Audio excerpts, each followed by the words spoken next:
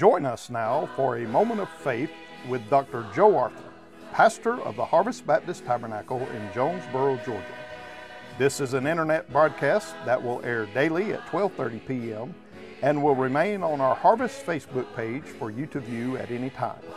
This broadcast is to uplift God's children and to remind us all that faith is the victory that overcometh the world. Now here's our pastor with a moment of faith, Dr. Joe Arthur.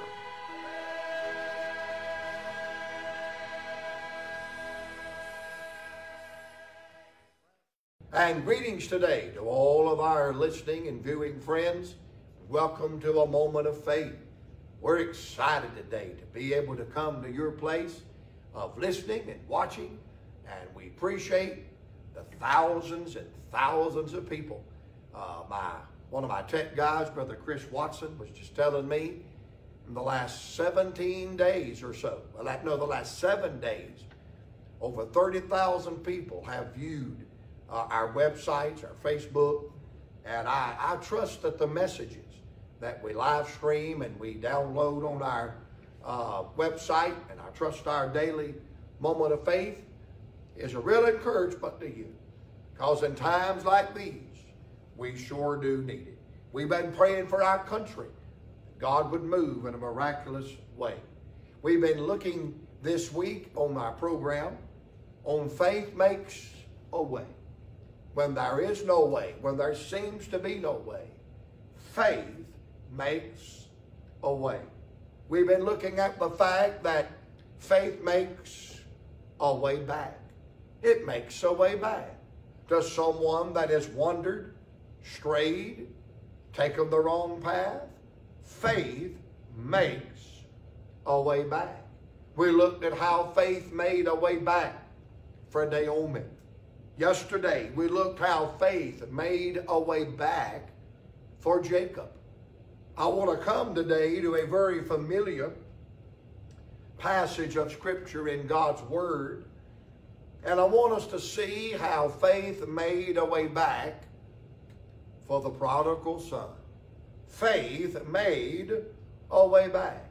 Now, we've been using this verse somewhat as a text. It says, faith cometh by hearing, and hearing by the word of God. So therefore, when God speaks to someone through His Holy Spirit, according to His word, it bursts, it breathes, it breathes, brings faith to that individual. And when they act on that faith, it engages the promises, the blessing of God in their life. Naomi heard that the Lord had visited His people. God spoke to Jacob and said, return. Well, there's an interesting verse found in Luke's Gospel, chapter number 15, concerning the prodigal. And it's in chapter 15 and verse number 17, where it says, and when he came to himself. Now, up to this point, he has been so blinded and self-consumed that he has made one wrong choice, one bad decision after another. He doesn't listen to his father. He doesn't listen to anyone in the Father's house. He's not even listening to God. But when he hit rock bottom, or should I say mud bottom, in that hog pen, brother, God had to speak to this man. Because it says, and when he came to himself.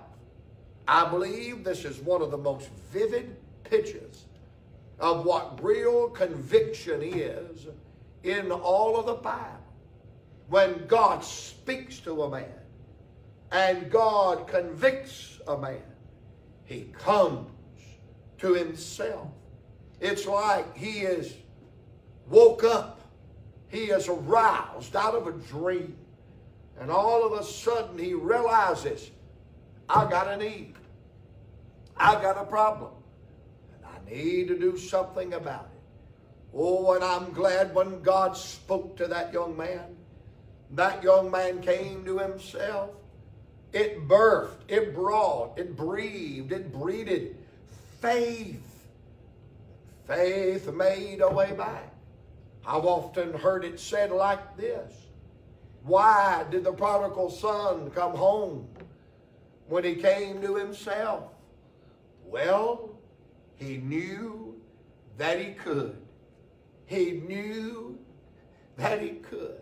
He knew enough about his father, well, glory, that he knew that he could.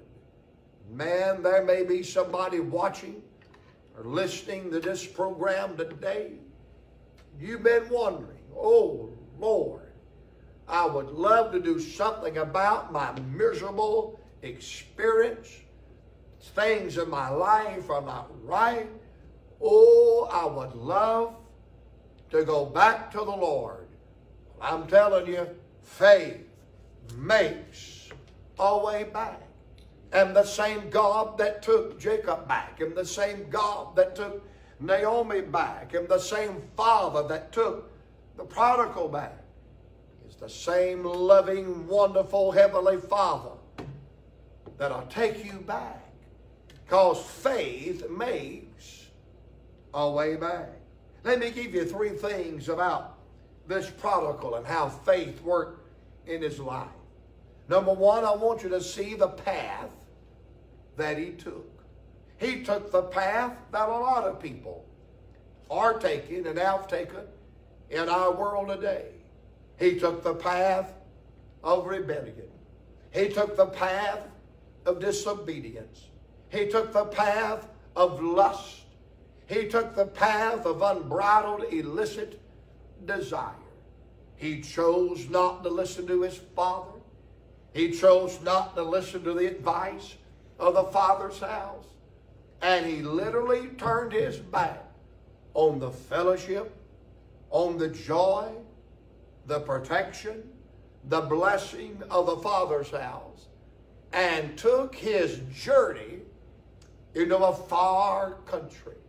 I've always been amazed at the Word of God's expression about this prodigal. It could have said that he went to a certain place. It could have named that place.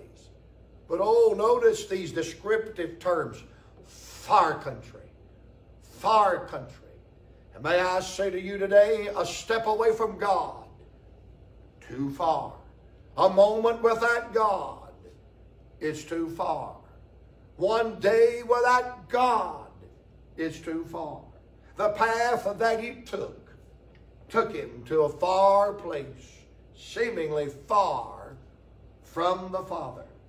I want you to see not only the path that he took, I want you to see the price that he paid. The Bible said when he got to that far country, listen to this descriptive term: he spent all. He spent all of his life savings. He not only spent his money, he spent his time, he spent his opportunity, but he spent his conscience, his body, his flesh. The Word says that he wasted it. Oh, the tragedy of a wasted life. He goes from everything to nothing. He goes from being fed to starvation. Oh, the price that he paid. And ladies and gentlemen, there is a price to pay for going away from God, breaking God's word, leaving God out of your life. But oh, I'm glad the story doesn't end with the path that he took or the price that he paid. But thank God, notice the pardon that he found. When he came to himself, he gave the pigs a permanent wave and said, I will arise and go to my Father. One of the greatest vivid pictures of real repentance in the Bible is demonstrated in this text. He really, literally turns his back on the hog pen and turns his life toward the Father's house. And he's headed home now. He's headed in the right direction now. He's headed to the Father.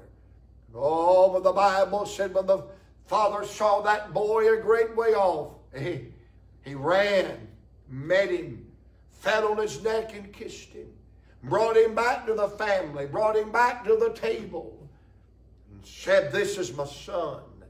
He was dead, but he's alive. He was lost, but now he is found." He got the robe, he got the ring, he got the fatted calf, he got the Father's name. He was restored under the joy of the Father's house, because faith makes a way back. Oh, the song is ringing in my soul. I've wandered far away from God, but now I'm coming home. God is calling the prodigal, come without delay. Hear, oh, hear him calling, calling now for thee. Let me encourage you to come to God, because I'm glad that faith makes a way back. Thank you for listening this week. We're looking forward to seeing you next week on another moment of faith.